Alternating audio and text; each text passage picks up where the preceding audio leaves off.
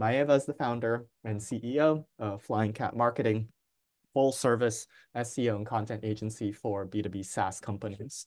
She's driven organic growth for companies that you've known and loved, like Hotjar, ActiveCampaign, Livestorm, and Maze. With a psychology degree, she emphasizes a human approach to SEO, which is fantastic. Maeva is also an angel investor, fractional CMO, marketing advisor, agency coach, and much, much more. In her free time, she enjoys improv, practicing Italian, and traveling. Maeva, floor is all yours. Thank you. I'm really excited to be here today. So I really appreciate you inviting me, Bernard, to Clearscope. Love your webinars, love all your content. So today I want to talk about optimizing your content reoptimization strategy. So I know everybody here hears it all the time. Lowest hanging SEO fruit is optimizing existing content before creating anything new. I think that's widely known. Yet there's so many strategies. When I see client strategies and a lot of people that I talk to, it's all new content, new content, new content, new content. Some people will optimize when they inherit a new SEO responsibility. The first thing they're going to do is, what content can I reoptimize? Do a content audit and see that it exists. Some of them have a kind of regular cadence. And I think that very few organizations bake it into their ongoing workflow. So that's kind of what I want to introduce to you guys today, the idea, and see how it can actually give you that exponential growth that we look for in SEO. So I have this slide introducing myself, but Bernard already did an excellent job. My name is Maeva. I run Flying Cat. We do full service, so strategy, on-page technical content, off-page, and focus mostly on B2B SaaS. So what I'm going to go into today is first reasons you might want to optimize existing content, the metrics that will help you make these decisions, and how to bake it into your regular workflow. I see that there's some questions popping up. I think Amanda is managing those. I'm not going to be looking at them until later on, just so I can stay focused. So why do we want to reoptimize content? I strongly believe that existing content optimization needs to be part of the regular SEO workflow. So the point of SEO, right, is that it lowers the cost of acquiring a customer because your content stays online, it stays findable, you're not paying for the traffic. And the more you build, the more of a compounding effect it provides. But it doesn't actually, it stays more linear if you're ignoring existing content. These are just some screenshots. This is like one page. Here's a page. Here's a Sean Collins from Scoro. He's really into it. And I was trying to find other LinkedIn screenshots of people talking about the amazing results they get from optimizing existing content. And it's kind of like if you were trying to grow a forest and you wanted to grow a really big forest, and you just keep planting trees and planting trees and planting trees, and you're not watering any of the trees that you've planted, and you just keep planting them. So you'll get that kind of linear growth because they're all stacking on top of each other, but it's not compounding because the rest of the things that you worked on, you're letting them decay, or you're not giving them the biggest growth potential that they can have. So SEO only compounds if it's maintenance plus growth, not only growth alone. So there's a few reasons you might want to optimize content, and I'll go into them in detail right now. One is content decay. And then there's new keyword opportunities that appear, or growing content that you've recently published. And then content is simply out of date. So content decay. So this study found that content lasts about 1.5 years before it starts to decay. And that's obviously the peaks and range are different, but content will always start to decay if you ignore it. This is another example from Animals, where this was a piece that they published, and it was on this trajectory to go down 1.2 weekly. I think it ended up being a difference of 40,000 or 50,000 visits monthly after a while, after they started refreshing it. So you want to keep refreshing the content. And we have a poll here, which is very interesting. I'd be interested in hearing your responses to this. So content decay, so neglected content just loses value over time. About every year and a half, good, even if it was the best piece of content that you have, it starts to lose traffic, right? And lose rankings, and it just decays in its value. And some common causes of this are going to be because the algorithm changes, because the search intent has changes, or competitors are updating content. So SERPs are known to be super volatile. What worked once can suddenly stop working. So Google is obviously always trying to listen to the user and change the SERPs based on what users want. So this is an example that Lily Ray found in a study that she performed, where Google had completely shifted the SERP prioritization for certain kinds of keywords and queries. So we had these best of, and this was back in January, best of list queries. They used to prioritize product review websites, magazines, bloggers, affiliate marketers. And so you can see here in red, the red ones are these kind of blogs and product reviews. And then so many websites were using affiliate marketing as a revenue stream, primarily fueled by SEO traffic. Users started complaining that the top ranking articles were too SEO-y. They were inauthentic. They didn't provide honest reviews, which is true now. Actually, if I'm looking for the best night cream and I go onto a website, I'm going to see Vogue reviewing the best night creams. And I know that they probably haven't even tried them, and they're all linking to whoever they have deals with, right? So I'm looking for either the product directly, or I'm looking for someone in a forum or a YouTube video or somebody who said they actually tried it and to tell me what was the before and after. So Google actually replaced the SERP with UGC, or forum content, or direct e-commerce or product pages, which is great for e-commerce, less good for affiliate marketers. And I'll provide the link to her post where she walks through this study. And this is why a lot of best of content has been decaying lately, and particularly in the B2C space. So whether you can save that content or not, it really depends on your industry and your business model, and you may have to actually shift the content strategy depending on what you are actually trying to achieve. Search intent might have changed. So sometimes the intent itself changes. For example, before 2020, if you search for face mask, it would be people looking for supplies for their at-home day spa. And in 2020, when you search for face masks, people were looking for personal protective equipment, right? So everyone who ranked highly for the skincare face masks were annihilated for the keyword face mask. And they probably had to shift their strategy to something like face mask skincare, skin face mask, I don't know, whatever it is that people then started to use, because they shifted the language that they use with search engines in order to be able to better specify what it is that they mean. And so this just happens sometimes. As language develops, new terms are coined, new brands emerge. So does the meaning of a search query and your ability to serve it with the most relevant content. You have to stay on top of these things.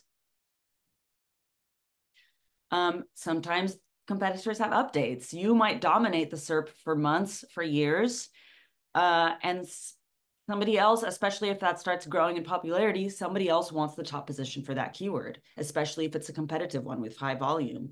We worked with a client for a few years who was dominating the industry, and then we stopped working together, and unfortunately, they completely stopped investing in SEO, and all of their competitors have made their way up, replacing them on the SERP after a couple of years when they haven't been doing anything.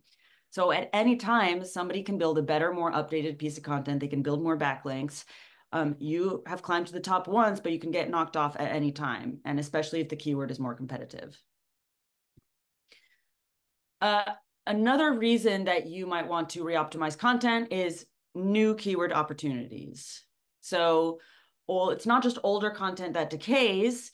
New content has the potential to add hundreds of additional keywords and be far more successful than the first time you published it. So it's kind of like when you're running an ad, you want to test something. So you publish something with your hypothesis, and then you get this data back. So one of the best ways that I have grown content is to publish. I wait a few months, then I check Google Search Console for all the other queries people have found through the content. And then I add it back into the content through subheadings, if they're very close to the primary keyword, or throughout the body. It also can give you ideas for generating brand new content when you're looking at that. And then I always resubmit it through Google Search Console. I know that Google says that that doesn't matter, but I've always seen that actually work for me. And this helps me really see exponential growth in the content that I've recently published. Then there's outdated content. So in the last 5 years, the world has gone through so many versions of unprecedented times that content has become outdated so fast. We wrote a whole 6 to 9 months worth of content for a client, and it was all around COVID. And then we had to change basically all of it because the same service, which it was for a smart lock provider, it was like a SaaS smart lock provider connecting between a property management system and the smart lock. All of it was, we want the smart locks because guests, because it was for vacation rental hosts, guests don't want to have to interact with the host because of COVID, because they want to be safe. Whereas a couple years after that, then it was the labor shortage. There was a hospitality labor shortage. They didn't have enough people to actually service the guests. So people didn't care about COVID anymore at all. They still wanted the smart lock, but it wasn't because of that. It was because we wanted to use fewer employees, right? So we had to completely change the language there for it to make any sense. And if I read anything now about the pandemic, it feels totally outdated to me. We've moved on to a completely new set of problems. So even maybe, I don't know what's going to come next, but there was, the great, what was it, when all the employees left? I can't remember what the term was. But the employees didn't want to work anymore, they were leaving, the Great Recession. Anyway. That was a problem last year. Now it's a new thing. Now it's all the layoffs. So all of these things, we have to stay up to date and make sure that our content is actually resonating with the problems of today. Google prioritizes fresh content, and so do your users. Okay, so now we know reasons to update the content. We can talk about how to see what content needs to be updated. So these are the main metrics that indicate it's time for a reoptimization. We have traffic. So these are all individual page metrics, because if you're looking at this on a holistic level, it's kind of hard to identify what it is that you need to be reoptimizing. But these are the metrics that I would pay attention to at an individual page level. Has traffic gone down to the page? And a lot of these are going to happen at the same time. So has rankings gone down, not only for the one primary keyword, but all of the keywords it ranks for? Because as you start to build content, it adds and adds and adds keywords. So some of the best performing content is going to rank for hundreds or thousands of keywords, right? So if you gain keywords, traffic go up. If you lose keywords, traffic go down. And you want to keep track of all the primary keywords there and make sure that that number keeps growing. So if you are starting to lose rankings, content might be decaying. If CTR is going down, content maybe is decaying, maybe not. Maybe you need to make some changes though. If engagement goes down, maybe it means that your content is out of date and not that interesting. And conversions. And this is an interesting one. I wasn't sure if I was going to include this because we're really talking about SEO optimizations here. Not conversion rate optimization, but I still think that optimizing for conversions can be a part of your SEO optimization plan, because you still do want to do that. For example, if you had a whole set of articles that are performing really well in terms of traffic, but nothing is happening after that, maybe you want to explore how can I improve the actual next steps that are happening and the actual conversions that are happening for the user, the SEO user that has come to my page.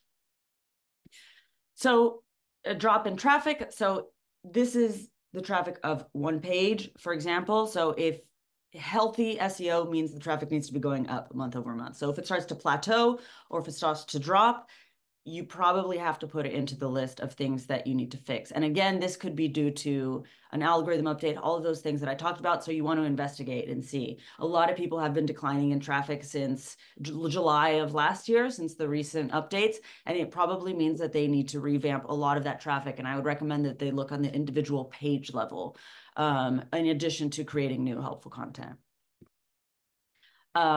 In a similar vein, if you were in the top 3 for 10 keywords on a page and it suddenly drops, suddenly you lose keywords, there's an issue. So here we can see that there was whatever 159 plus 131 was, they lost all of these keywords and it's changing in traffic. And they've lost $100 in value for this one page. So it adds up, especially if you have a lot of pages, this starts to add up quite rapidly. And again, conversion rates. So if content is performing well but not converting enough, you may be able to improve it. So just because one page, you want to keep in mind all the different types of types of content and how they might convert differently. So just because one of your pages converts at 5%, it doesn't mean that there's something wrong with another page that converts at 1%. They might be different types of content. And it might not make sense for a user to convert so highly on that page. But if it's dropping a lot or it's unusually low, it's something that you want to look into. What has changed? Why is this conversion rate changing so drastically?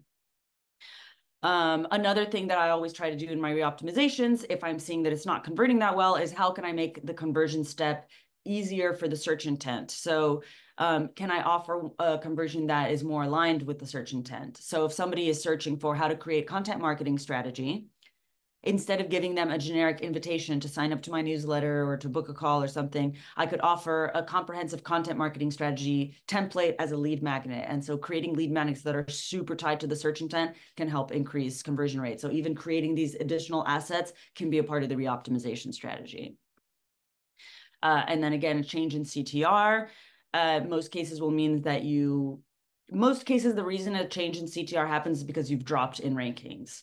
So if you can get those ranking back up, CTR will probably go up, but it might mean something else. You might have to just change the title tag or something simple like that. Or it maybe means that there's a featured snippet or some other kind of feature that has appeared.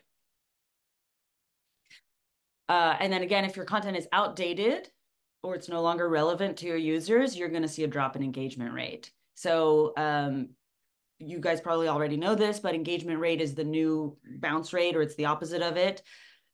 Google defines it as how many people on your page either stay for longer than 10 seconds or take an action when they're on your page. So if they immediately leave, it's a sign you probably want to reoptimize. Okay. So now that we know what to look for, we're going to talk about setting up your actual content reoptimization workflow. So they need to be in your calendar. It needs to be something that goes in there all the time. Because you have to be doing it regularly. It's not something that you just do at the beginning. It's not something that you just do once a year. I see way too many content calendars that are just full of new content. The reoptimizations need to be a part of your content calendar. You need to save space for them. So in order to because as you guys know, there's different levels of optimization. And since we run the agency, we had to try to build a tiered system to understand how we're charging the client, how we're explaining to the client. So it might be helpful for you, even if you're in-house, I think, because it can help you plan out availability. So we have this tiered gold, silver, bronze system. So for gold, we consider it basically a whole new piece of content. The only thing that's staying is basically the URL. The old piece, we can use it as reference material, the same as we'd use another top 10 ranking. But we're writing a whole new thing. So the reason we may want to do this is because the search intent may be changed. So maybe it's actually going to be a completely new piece, a new format, a new page type. The page types that you have, of course, are articles, product pages, category page, home page. I think that's kind of it. I might be missing something, but it might change, for example, from a product page to a blog post. That has happened a lot. We've seen that where things used to be a product page and then it turned into a roundup page for the same keyword. So then you have to create a new piece of content. You may want to do a gold reoptimization if it's totally outdated, as we mentioned before, or if the content is bad. Sometimes we inherit content and we see that the content's just badly written and it's going to get slaughtered by the oncoming algorithm updates if we don't update it, or maybe it already has. So this gold update in our content calendar takes the place of one full blog post. So if I have the capacity of 50 articles a month, I'm going to have 49 new ones and a gold one, and that takes up the whole slot.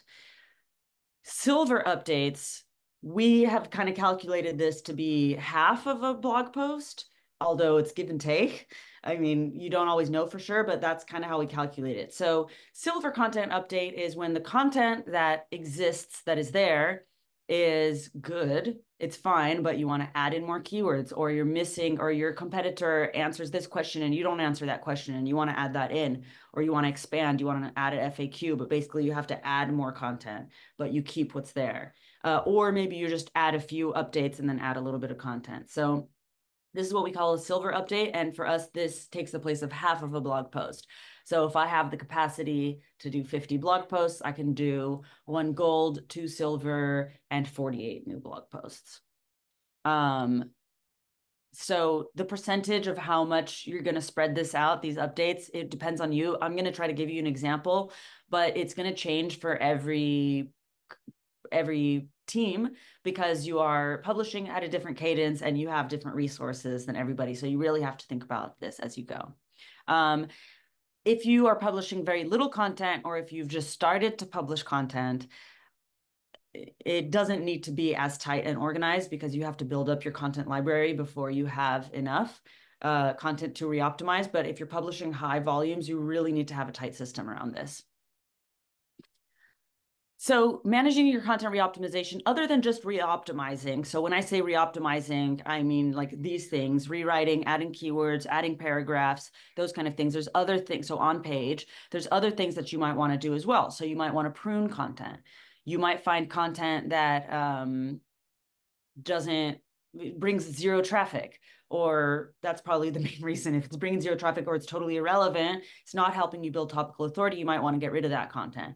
Or you might want to merge content. So for example, if you have these original keywords that you see could be performing a little bit better, you could identify, how can I put these together because they're cannibalizing each other. So for example, what is CRM and benefits of CRM? Somehow these could probably be merged.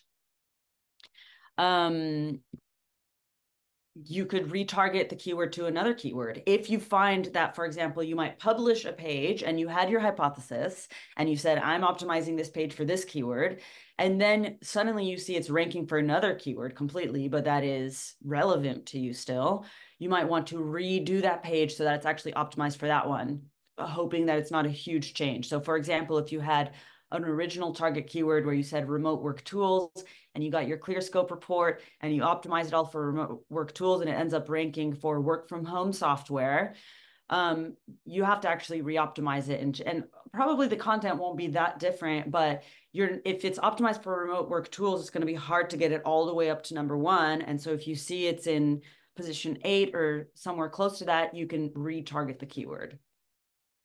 And then you can also build links, for example. So if internal links, you can add more internal links. This is a super easy win. I see a lot of pages that they say we've done everything, but there's only a couple internal links pointing to it. This is one of the most high impact things that you could do, is add more internal links from your pages.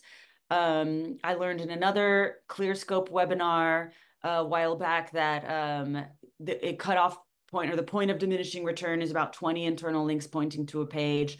But up to there, it has a huge impact. And then after that, it doesn't have such a huge impact. But if you could get 20 internal links pointing to a page, I haven't tested that. I remember learning it somewhere.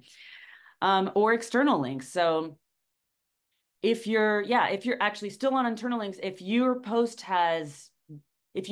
that you published 2 years ago and you've published a lot of new content in the meantime, you can go back to your old content and then see in your new content, where are there opportunities to link back to that old content. We actually have a process in the content creation process where we always link back to old content, and within the piece, we have an anchor text and internal linking table where we have to add it into the new content. And then also we have to go back into old content and add links to that. So it's a 2-way thing.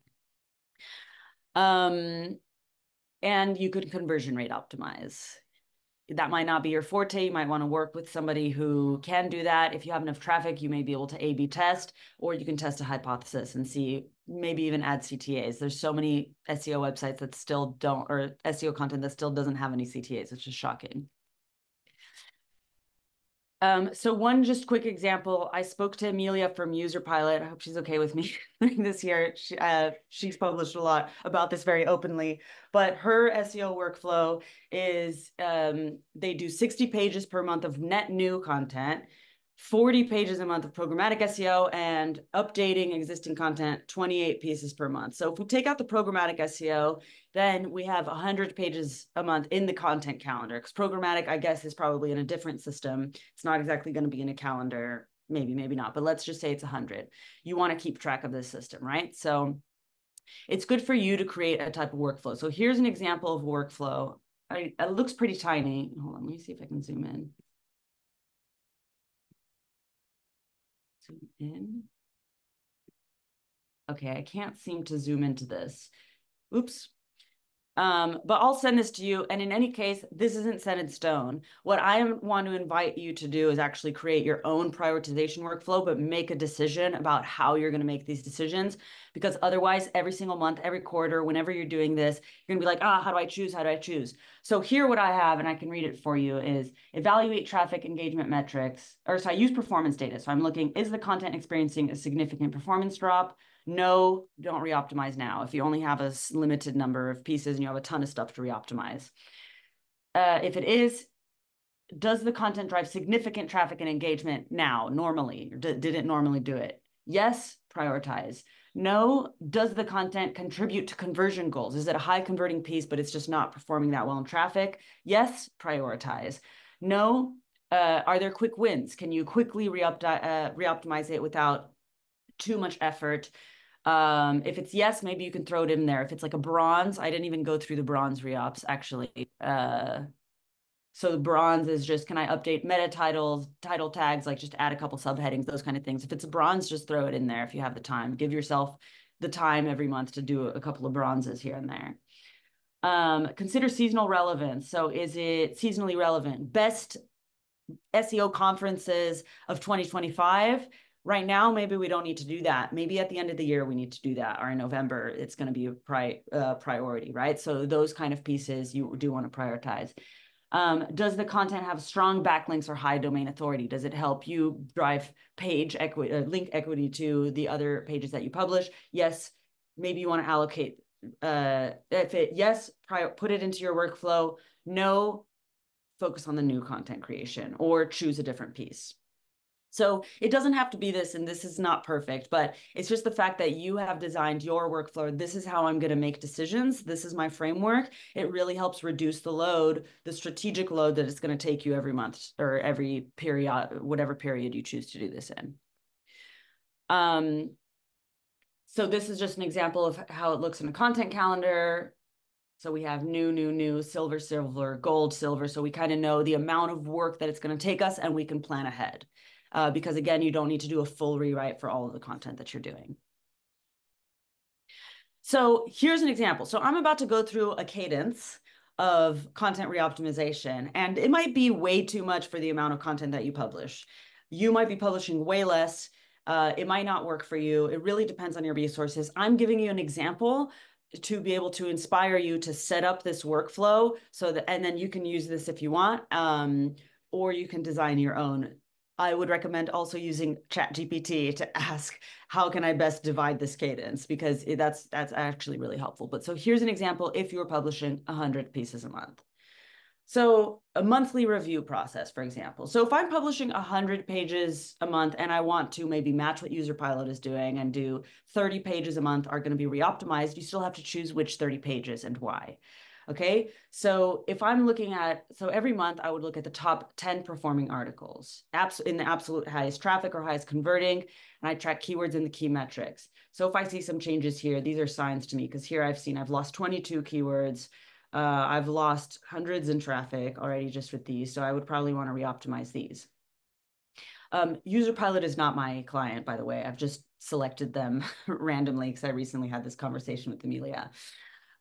So focus on the best performing articles, and you want to just make sure at this point you're not yet looking at new articles that you've published.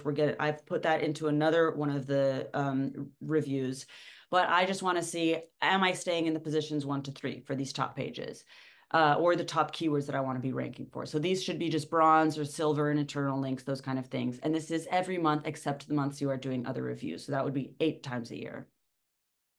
Then you have a quarterly review process. So in my quarterly review process, which I would have twice a year, because then I also have biannual and annual, I conduct a mini audit of my top 50 articles. Again, this is if you have a ton of articles, because if you've only published 50 total, this would be a full content audit, right? So in this scenario, I say, okay, every quarter, I'm going to audit my top 50 articles. Again, here I'm prioritizing by losses, traffic losses. And then I'm aiming to add about 50 to 60 pages to reoptimize. So if you can see here, I've only added, sorry, I didn't add it here, but I would say maybe 2 for the monthly one, because I'm actually going to spread out the pieces that I find in my quarterly, biannual, and annual. So it actually evens out, and I'll show you a table breakdown where it actually spreads out to where I am doing about 30 per month. So in the quarterly review process, I can add about 50 to 60. There's no monthly review this month. And again, I'm prioritizing losses. I always recommend that you have a handful of silver size, whatever you want to call them, silver tier reoptimizations in your calendar for the content that you've published a couple of months before, but I'll go into that in a second. So in the biannual review process, this is a comprehensive audit of all of your audit in the last 6 months. And especially, I would want to look here at the content that I've published with the published date that is between the last biannual or annual review and the one before it. So this means it's been at least 6 months that I've published it. And this is where I'm going to find new keyword opportunities. So this is a part of the process as well, as how can I make sure that I'm not forgetting about recent content, because if you're only looking at losses, you're not going to see the opportunities for more growth. You're only trying to save decaying content. So if we really want exponential content, we want to make sure that we're always saving a place to say, okay, content that is actually growing, not decaying, but how can I make it grow more? And how can I add more of these opportunities? So in this case, I said, I'm going to put it in the biannual. Again, you design this how you want, but as long as you have a defined process for it. So I put it in the biannual. Every 6 months, I look at content that's been published at least 6 months before and within that time period, so not super old content. And I see what kind of keywords I can add to that. And then I can prioritize here based on opportunity signals. So high impressions, low clicks, ranking between positions 4 to 20, highly converting, those kind of things, because then you're going to add opportunity. And again, in this biannual review process, you're looking for about 100 pages, a higher proportion of content for new keyword opportunity. You aim for 100 pages of reoptimization, a higher proportion of those 100 pages go to new keyword opportunity pages, so growth pages. And then you have your annual review process, where here you review your whole review process, your optimization strategy this year. So how did that go? Did that work for me? Did it work for me tactically, as in practically? Was I able to get it into the calendar? Was I able to optimize all of the pages that I wanted to optimize every month? One good rule of thumb that you can give yourself is you want to optimize all of your content twice a year. So if you want to optimize all of your content twice a year, or revisit it, at least review it and add new things to it, how much do you need to be doing this? So did that work for you? Were you able to optimize everything? And this annual review process, you also want to put it in your checklist to check all the foundation and cornerstone content. So stuff that has a lot of screenshots are probably out of date, especially if it's product content. Are there competitor mentions? If you're writing these roundup pages, top 10 best competitors in this, depending on your market. So if you're in like financial loans or something, those businesses go out of business so fast in 1 year, your competitors might not even exist anymore, or there might be a new set of competitors. And so you want to make sure that you're doing that. Or in a space like SaaS, where the product features are growing so fast, honestly, I think a year might be too slow to be updating those kind of pieces, because your competitors are launching new features all the time and you want to make sure that you're the most up to date there. So these are the kind of things you want to put in there. Of course, you change all of the years in your content that has a year. Please never put the year in your URL, but everything that's in the title, go through all of them, replace it with the next year, and focus here on new keyword opportunities and content decay. So you kind of mix and match them, because this, if it's your annual, it's going to be the next one after next 6 months after the biannual. And then you revisit and adjust the optimization strategy based on what are your new resources next year? What's your budget? What's your goals? Those kind of things are going to help you rebuild this framework and set it in a way that you can follow it and stick to it. So here's kind of just an example of what it might look like if we followed that. So you can see if we wanted 30 pages a month, I've allocated about 360 here. So annual, it wouldn't go to 132 because you actually pass it on. Here it wouldn't really be, so you allocate 30 and then it gets passed on to the next month. So it gets distributed. So you can see that even if I found this many pages to reoptimize, I publish them all throughout the year, or I put them in the content calendar, and then I've updated my 360 pages. So again, you want to, when you're revisiting your content, you want to see next year, am I planning to publish more content? Because if you're publishing more content, then you're going to have to optimize more content, right? So you need to bake that into your capacity and say, do I have actually the resources to do this? Are you trying to incorporate more EEAT this year? Maybe you need even more space in your content reoptimization strategy, even if you aren't increasing the amount of content that you publish, but you realized a lot of the content from back then didn't have EEAT. So actually, this is going to have to be half and half this year. Have the audience changed or your value prop changed? So you probably want to start going through more content to update and align with your new vision. So you just have to try to understand what is coming next year and then rebuild your workflow around that.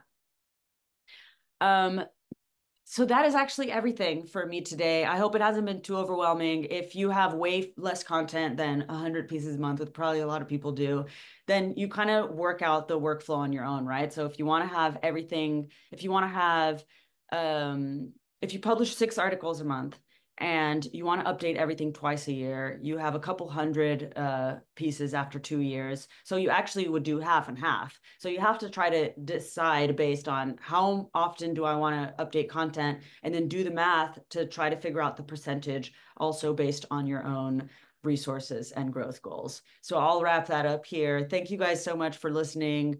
And yeah, I'm excited to answer some questions.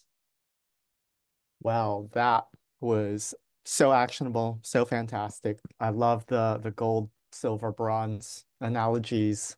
You know, it resonates with like Paris Olympics 2024.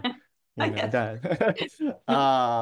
And you know, I'll lead us off to say that it looks like a ton of work, a ton of management, a ton of stuff going on. So, Maeva, how would it look if somebody wanted to engage with you on a content reoptimization project for Flying Cat? How would it look? Like an It's engagement with it's you.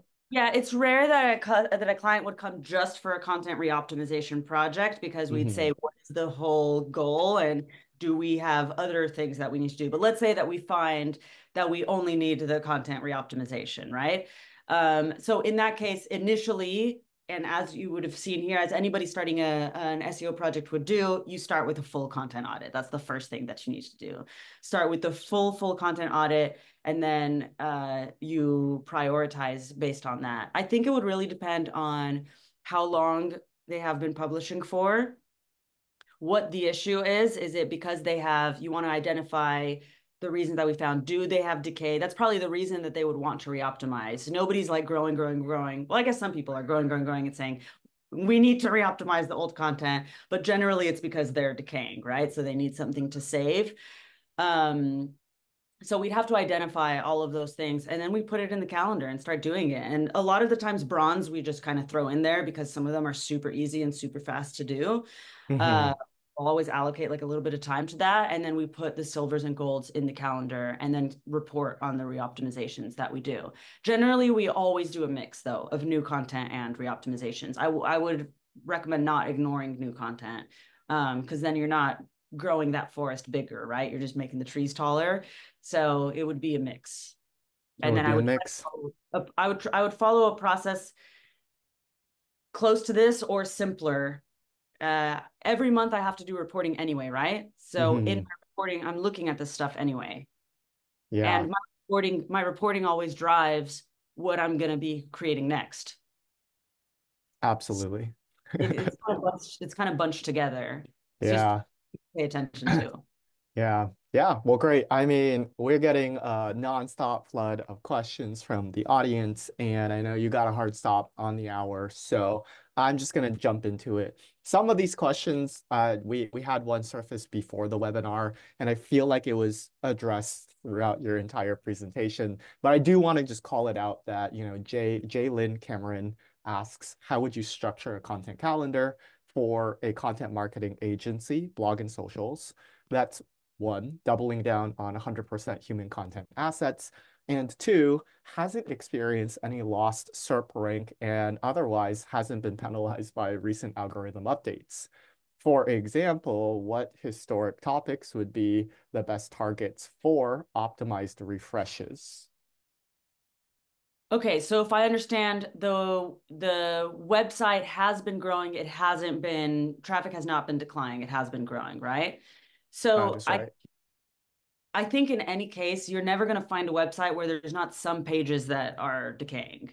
So and I think I have addressed a lot of this, but so even if you're growing with new content, it's going to be more linear because some of your other content's going like this while it's going like this, right? So if you were to Hmm. just, you're not going to get it all to go like that. So I would build out the workflow where most of the time I'm trying to identify the pages that are decaying.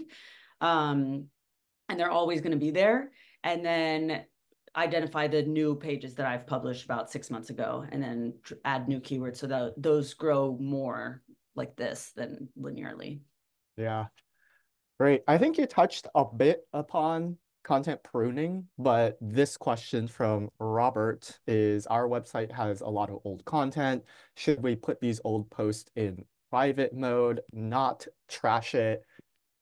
Like, is there ever a reason to not, yeah, like not prune content? And what are your best practices should somebody just want to slice off a bunch of underperforming old content and not try to re-optimize it?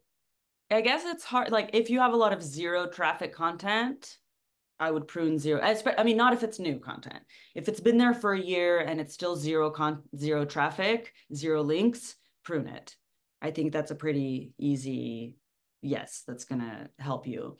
If it has some old links or it used to perform well and then it's gone back down, I would try to check if it's a candidate for merging or reoptimizing before pruning it because, well, merging is in a way pruning it because you're getting rid of one and putting it into another one. So you're kind of choosing one of them is going to get pruned. Um, I would always rather do that first rather than get rid of a piece of content unless you're trying to build topical authority on a new topic or a different one and you have nothing to do with that other topic anymore and you want to get rid of the topical authority on that, then that's a good reason to also get rid of it. If it's just super outdated, you could update it if it's still relevant. You could just get that key. You probably would be easier to get that keyword back up. I've done that before. I was like, this piece is so old. And I was like, well, I could actually just completely update it, retarget the keyword, and then it ranked really well. So I would rather do that. Yeah. Yeah, it's a little bit of like this flowchart thing depending on like links, traffic, Yeah. just There different is, things, right? I would say there's no scientific prioritization model, but it saves a lot of time to create your own and say, this is how I'm going to make decisions. This is the data I'm going to look at. I guess it's, the magic of an SOP. It saves you time. Yeah.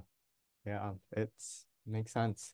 I'm gonna hit a bunch of, I think thematically a bunch of the questions at once, or at least try to. And the idea is around the publishing date and when certain pieces of content are also like date centric. Yeah. So the question then is, when would you optimize and advise to update content that has like years in it? For example, when it comes to delivery times in the automotive industry or best lists, like 2024 AI trends or something like that, is this just something at the end of calendar year or beginning of the following calendar year? You just go and update it. And when you do update it, should you stay with this whole 2024 and, change the publish date or have a last modified date? What do you think about all of that? So there's a lot of different things to consider in here. And one of them is what's the actual topic. So if you tell me best AI trends in 2024, no way I can just update that once a year because I have to update that once a month probably because that's just so volatile, right? Um, I actually remember when I first used Clearscope and you, Bernard, gave me a run through of how to use it. And you showed me how certain keywords have super high volatility and certain keywords don't, right? Like sometimes when you like the volatility is really low and it's usually because of the topic. So when you're doing your keyword research, you could also make a note, depending on the industry that you're in. Sometimes the industries aren't going to be that volatile. Some like finance, stocks, those kind of things, some of them are changing daily. If it's changing daily, you probably want to do something programmatic rather than having to update that content every day. But it really depends on the topic. So yeah, AI trends, I would probably, if I really want to rank for that, I would most likely have to update it every month or every quarter. Even if it says 2024. If it's like events for that year, once a year is fine. If it's kind of evergreen content, but it has 2024 in the title, just change the year once a year, as long as the actual things haven't really changed too much. And if you're decaying, you will probably want to update it and add more things. In terms of the publishing date, I usually always add the publishing date, or I will actually change the date, unless you have, sometimes it's like date, it just says date, and then I would change the date to the new one, or sometimes it says published and then updated, depending on the website. All of our clients have a different situation. I think it's nice to have the published and then updated because it shows that it's staying up to date. So there's a lot of different ways you can do that, and unfortunately I do have to say it depends.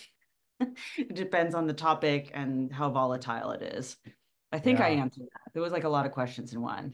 Yeah, I try to consolidate it, and I apologize if that was a little bit confusing.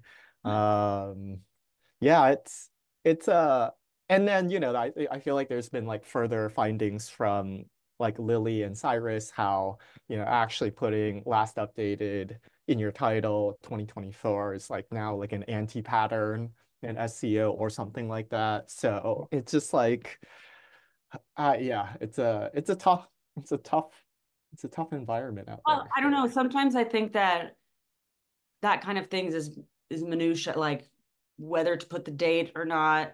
If you keep it up or last updated or what, I don't know if that's a detail that's the most important one to think about versus is my content actually super up to date and Yeah. useful. Yeah, I that's the guiding light, right? Is it useful? And that's where it should go. All right, so Shannon asks, do you check every blog individually or do you check for a drop in rankings first? I do the latter. We have over 200 articles and just me trying to optimize them all while editing other people's contributions, creating new articles. I optimize, but not with much strategy. So yes, I suppose it's more around the, what are the leading indicators of what deserves a refresh? Is it purely drop in rankings or, other things? Um, so I was actually wanted to kind of demonstrate it to you guys, but then I realized I'm on NDA and I couldn't show you any of my clients' data because I wanted to show how I was going to do it. So I would export from Google Search Console first, because first I'm looking at clicks and rankings, right? And then you can kind of filter by order. So you can see greatest losses there, difference in clicks from the month before or from the quarter before, and you can organize it that way. You can also see it on Ahrefs. So first I would look at the holistic level, like this person said. And then you want to look at it on an individual level because you can't just plop them all on there. And that's where I use that kind of workflow. So like, do I actually care about this page? Was it bringing me a lot of traffic before? Is this a highly converting page? Does it contribute to the other topic clusters that I'm building? So you need to have your own kind of prioritization framework. And again, I'll share this with you. You can use mine if you want, or you can design your own. It depends on your business and your KPIs as well. Because a lot of SEOs now are responsible for pipeline, and some of them aren't responsible at all for that. They're going to be measured on a completely different metric. So you want your framework to be aligned with what you are being held responsible for. If you're by yourself, you're going to be reoptimizing all of them. That's why I say you have to put it in your content workflow, because you shouldn't count it as an extra thing. It goes into your content pipeline. So if you say I have the capacity to create 10 pages a month and I need to reoptimize all these pages, then I actually have the capacity to create 5 new pages a month and 5 gold pages or 10 silver optimizations a month. That is my capacity. I'm not doing it on the side. So you need to be able to fit it into that. Absolutely. So that kind of brings us to this other interesting question that Aaron asks. Do you have recommendations for choosing key search terms? How can you identify what terms are too high, we'll say, in difficulty? And, how do you think about the idea of like building either domain or topical authority up to a certain point to then qualify to rank for, more difficult keywords? This is not actually about optimization. It's about keyword strategy, right? Or is it related? Is it I suppose it doesn't specifically call out optimize like content optimization, but I could see how, it could fit the bill in that, like let's say you're looking at an existing piece of content that you've published that is, around a very high difficulty, keyword and it's not yes, performing well. So putting that lens on, right? Like at what point do you then say, okay, this is too difficult, we need to uh content. yeah, we need supporting content, or we Yeah, just need to prune this or retune it to make it, target a less difficult thing. That's that's a good question. So there's a few. So I generally would always try to build more topical, like build more content around it rather than, especially if it's a keyword that's super important to my business, and then I'm not ever gonna be like, "Ah, I'll just give up on that." We're gonna build around it, especially if I'm choosing SEO. I'm choosing SEO as my business channel. That keyword is super important to me. We're not gonna give up on it. We're gonna try. But I would also want to build a strategy to where I'm not only reliant on that keyword to drive business, but I'm reliant on everything that's around it. So, one of the ways that I start to choose keywords for clients, and I know that keyword difficulty as a metric is controversial and not always useful, but I do find it to be useful actually. Um, so I'd like to get a keyword baseline. So I look at the clients, what they do have ranking in the top 5 positions and what the average. So I tally how many of those pieces, what their keyword difficulty is. And then I get a bit of a range. And the ranges do change depending on how much content they have. And to me, I've seen a clear correlation between the range, like how far in difficulty they can go with the amount of content that they have published. So I see that correlation. So I get that kind of keyword difficulty range. And then I start to build a topical authority within that range, maybe a little bit on the edge of it. I probably, if the range is up to 25 and then the keyword I want to go for is 60, I probably don't go after it immediately. I start to build around that until my range starts to go up and up. And it might be a super long-term thing, actually. If the keyword I want to go after is slightly over it, then it's just a stretch, then I think that I can do it and I'll do extra for it.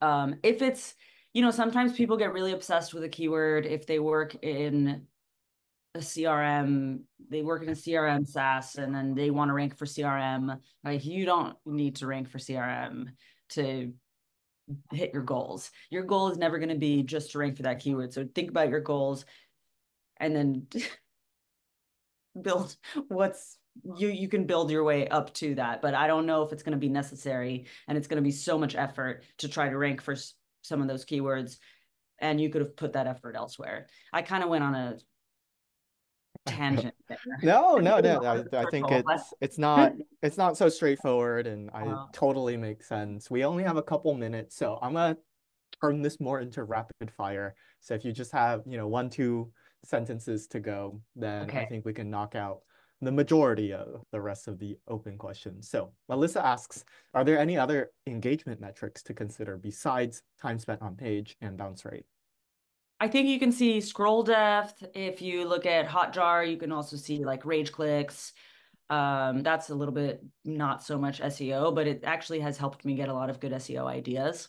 Looking at Hotjar. What else? Time spent on page. That's Cool. Yeah. All right. Kelly asks, I think this is in reference to User Pilot and Emilia. What size team is she running to publish 100 pages a month? I seriously want to Oh, know. I'm being asked to do that with 2 people. it's definitely not two people. She told me, oh, what was it? I can't remember exactly. The reason I knew all this is because I interviewed her because I'm doing a case study on user pilot, but I haven't Uh-huh. written it yet. And she told me the team size. I don't want to say the wrong thing, so I can't answer you, but I will come, or you can ask her. I'm sure she'll tell you as well. How about this? So, if you were tasked with publishing 100 pieces of content, how big of a team would you need How to big of a pull that team would off? I need Yeah. to? I have published hundreds of pieces of content a month, and I had a team of about like 10, 15. Okay. All right. That includes SEOs, project managers, all that. I think you could do it with less. Right. Right. All right, last question. Parole asks, what would be the best way to look at product description pages? Do we need to change the language, the format? He or she particularly deals with party supplies. Product descriptions. Product descriptions. I think it depends on what's happening on the page, what you're trying to improve. So if yeah, it depends on if you're trying to improve rankings, and sometimes it's just about adding a little bit more information, improving some metadata, adding internal links, more internal links. That is a huge one. Don't forget it. Or sometimes product pages actually need to be blog posts, unfortunately, but I don't know if that's the case for party supplies. Cool. Well, I think that that's a wrap. And I learned a ton. Thank you so much for coming, sharing all of your wisdom around content optimization. I think this is one of the most misunderstood and misguided part of SEO content workflows, right? I think people love creating new content, auditing for technical stuff, but there's just this missing link in making sure that your trees are healthy and doing well. And I'm glad that we had you come in and give us a great talk about it, Maeva. Thank Any you. last Thanks for words? having me. No, I just really appreciate everybody being here and the attention for the last hour. And thank you so much, Bernard and Amanda, for having me. Yeah, it's the pleasure is all ours. Well, thank you All so right. much and catch y'all around in a future webinar.